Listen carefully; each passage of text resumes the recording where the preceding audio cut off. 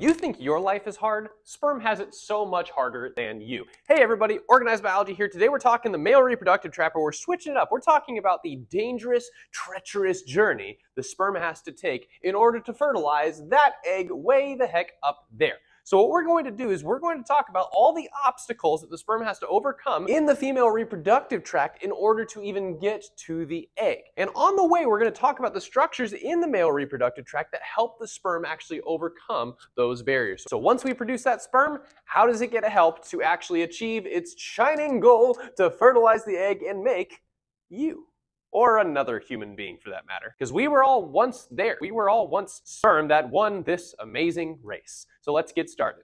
So first, the female reproductive tract. One egg is usually ovulated at a time, and it'll be ovulated way the heck up here. And it's basically saying, come on sperm, good luck, try to get to me. Because here's what's happening.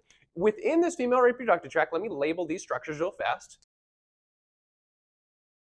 So the sperm has to get through the vagina, cervix, uterus, and then swim up through the fallopian tubes to finally get to that oocyte, which is the egg cell. Now, along the way, it's going to encounter a vast variety of dangerous obstacles, the first of which being a long, long distance. You see, if you were to actually measure the tract of the female reproductive system, it's going to be about 25 centimeters long. But if you take your sperm that's over here, the sperm's length is only about 0.05 millimeters long. If you do the math, that is about 60,000 times the length of the sperm cell. So that's the equivalent of you and I literally moving approximately 60 miles. And furthermore, not only does the sperm have to travel that whole distance, but it also has no food source or energy source whatsoever. You see, normally all your cells have an energy source, right? It's coming from the blood, you're eating food, right? You're breathing in oxygen, but now you're transporting this sperm into this no man's land and just saying, good luck, try to swim up there. So those are already bad enough, but then we've got several others. You see, along this entire tract, there's going to be pathogens. And the reason pathogens like to grow here is because it's a relatively acidic environment. And I don't know about you, if I was a sperm, I would not like to be bathed in acid nor pathogens because these are like your bacteria and stuff like that, and they'll actually kill that sperm. So we've got to overcome that as well. But wait, there's more. See, once the sperm get to, say, right here, do you see a problem? Well, there's two different directions we could go, and only one has the egg. So once the sperm get here, they actually have to decide which way to go. Now, fun fact, the egg does help with that. It'll make some chemicals to basically draw the sperm towards itself, but the sperm basically have to choose the right direction. A path diverged in the forest, and hopefully the sperm took the right one, okay? Now, last one. If the sperm, amazingly, gets to this point where it's all the way nearing that egg cell, it will have to fight back against waves of cilia.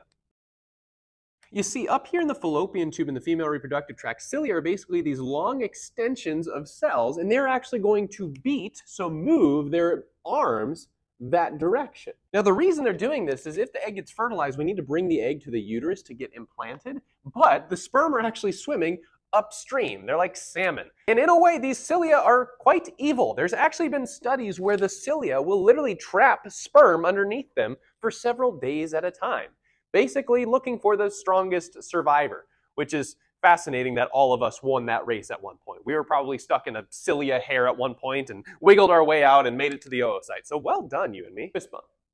All right, so let's jot those things down too.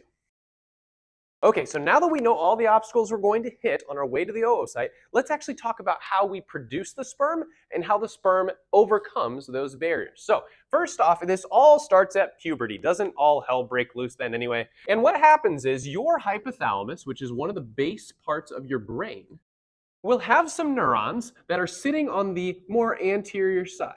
And these neurons are just signaling cells, and in this case, they're actually going to signal and release what's called hormones into the bloodstream of the anterior pituitary gland. These hormones are called gonadotropin-releasing hormones. Now, before I move forward with this, go ahead. If you don't know these hormones, please jump over to the endocrine system overview video. This will explain it in a little more detail. But what these guys do, and once again, they are released at puberty, is they're going to travel down to the anterior pituitary where there are going to be other cells. And these other cells basically get that signal, that hormone, take it up, and they're like, whoa, okay, we need to start producing some reproductive hormones because it's in the name, right? Gonads, right, basically means reproductive. Tropin means to act upon these cells, and it's going to release those hormones. Okay, awesome. So what do these guys produce? They will produce two hormones, one called follicle stimulating hormone and one called luteinizing hormone. Now, once these guys are produced, they are actually going to stimulate sex cell production, and in this case, it's going to be our sperm cell. Now, the way we actually produce sperm is quite complex. So these hormones are going to travel down to the sperm-producing organ called the testes, and they are going to start stimulating spermatogenesis, which is basically the production of sperm. So if I were to take a cross-section of the testes here, and I'm going to look inside of them in what's called the seminiferous tubules, this is what I would see. I would first see these relatively normal-looking cells, and these are actually called spermatogonia. Now, this literally means baby sperm, and they don't look capable, right, of actually moving up to that area. They're just little round balls. They're not going to do a whole lot. So we need to differentiate them into actual mature sperm. So how do we do that? Those hormones. So what's going to happen is the luteinizing hormone is going to come in. It's going to talk to cells that are sitting outside of the seminiferous tubules. And these cells are called Leydig cells, otherwise known as interstitial cells. They're the same thing. And what the Leydig cells are doing is very, very important. They begin producing the male hormone, which is called, you got it, testosterone. Now, the testosterone is the hormone that deepens your voice, that gives you the secondary sex characteristics of a male, so like hair on your chin and all the other places. But the main goal of testosterone is actually to basically go in here and talk to these spermatogonia and say, yo, start producing sperm. You are now sexually mature, so let's start producing the sperm. So as they begin differentiating based on the testosterone, they're going to be helped out by other cells that are chilling in between them. And these guys are called Sertoli cells, literally translating to the nurse cells. So these are the cells that are going to help guide the sperm into differentiation, into the mature sperm. Now, how do we get these guys to start working? Well, follicle stimulating hormone. They're actually going to talk to the Sertoli cells and talk to them and be like, yo, start helping these sperm out to actually differentiate. So it's kind of like a two-pronged approach, right? We've got both the Leydig cells and the Sertoli cells helping guide the sperm into differentiation, and they will begin dividing the sperm cells, and they are going to turn into mature sperm that will look like that. Now, the process by which we go from spermatogonia to actual sperm cells is called the process of meiosis. If you don't know about meiosis, please hop over to this video here where I explain it in a really quick, brief overview. So once we produce our sperm, they will look like this. Now, think about this. Why would we want them to look like this rather than like this based on the obstacles? Well, you can see that on the base, we've got this long projection called a flagella. And you know that the flagella is like a flag, right? It's going to whip like crazy so that the sperm can actually move. And that's going to help with this long distance. So since we have the sperm's tail, now we're going to be able to swim for a long period of time. But that takes a lot of, you guessed it, energy, okay? So in the sperm itself, we're going to have this little part called the midpiece. And the midpiece is going to be jam-packed with a bunch of organelles. Can you guess which organelle I'm going to mention here? Well, we're talking about energy, right? So this is going to be jam-packed with your favorite organelle, the mitochondria, which is the, if you didn't say powerhouse of the cell, you don't deserve to be watching this video. But while you are here, go ahead and click that subscribe button and the like button because it's a nice thing to do. And it's helpful for me to make more videos like this. So now that we have our mitochondria, well, we know that the mitochondria makes ATP, right? Which is the energy currency for the cell. But if you've watched my ATP video, you know that we can only make ATP if we have a fuel source like a sugar and oxygen, right? Well, we don't have any sugars available for this, okay? So that's kind of a problem, and we're gonna fix that a little later. So we need some fuel to go with this mitochondria. Now, the last thing here I'm going to point out is going to be the acrosome. Now, the acrosome contains this dark center right here, and that's gonna be the nucleus of the sperm. And the nucleus, after meiosis, like I mentioned previously, is going to have half the number of chromosomes as normal.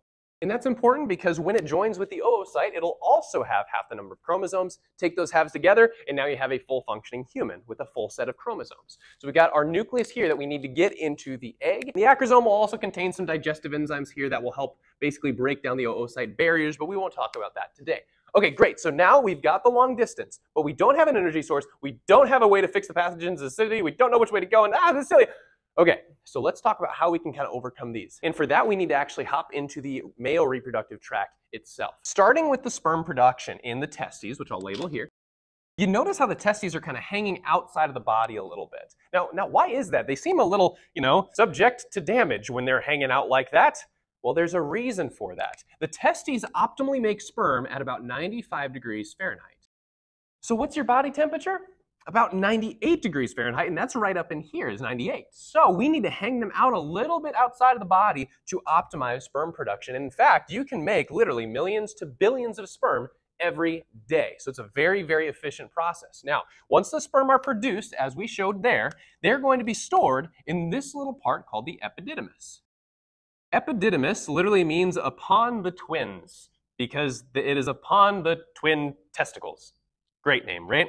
So anyway, the epididymis will store that mature sperm, and when ejaculation occurs, we're actually going to send it up this big, long, winding tube that's very vast. And the way I remember that is because it's the vas deferens. Now, this is the site of a vasectomy, and the vasectomy is a type of birth control because we basically snip this out and we don't allow the sperm to actually leave. Okay? Now, as the sperm goes up and around, it seems so inefficient. Don't we just need to get them out, right? Out through the penis? But instead, we're sending them back posteriorly through all these different things. So let's point these guys out next. This guy right here is called the seminal vesicle. And if you think of like your seminal work, right? It's like your crowning achievement. It's because this vesicle, this little storage area of fluid, has a lot of important things within it. 3 things I'm going to mention here. Number 1 being fructose and citric acid. Your alarm bell should be going off and be like, wait, fructose, that's a sugar, right? And sugar helps make energy. So this fructose is going to help the mitochondria actually produce ATP for that flagella to whip so that the sperm can swim. So that's awesome. So we've got an energy source now. And citric acid does the same exact thing, goes into the citric acid cycle, which is basically right before the electron transport chain, which is right before making ATP. If you want to learn more about that, I've got a sequence of videos somewhere on my channel. It might be right here. So we've got these fuel sources. Awesome. But next up, we're also going to make what's called fibrinogen. And this is an inactive clotting protein. More on that in a second. But then lastly, the last thing that the seminal vesicle will make are prostaglandins. Ooh, this one's cool. So prostaglandins, if you learn about them, they contract smooth muscle, basically involuntary muscle in a variety of different body parts, specifically lining the uterus. So there will be smooth muscles lining this uterus, and if the prostaglandins come into contact with them, what will happen is the muscles will contract, and they will push that direction. So these muscles are contracting like this. Why do you think that's happening?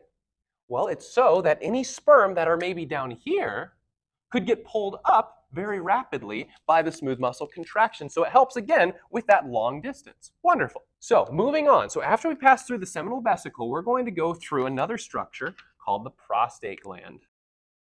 Okay, and there's a reason I'm writing prostate gland right next to the rectum, which is right here, basically where poop is stored, is because if you get a prostate examination as a man, some of you are cringing already, you get a finger, a gloved finger, up the butt, up the anus, and they actually push it right about here and ask you to cough. Because if you cough, the prostate might push on you, and if it's too swollen, you'll really feel a big bulge. So it's basically a test to see if you have an enlarged prostate. Well, why do we have it in the first place? Well, the prostate gland is going to produce alkaline fluid.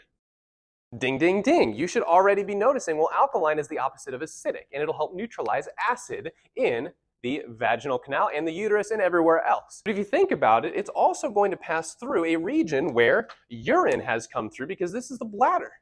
And urine has passed through here before in that same tube, right, called the urethra.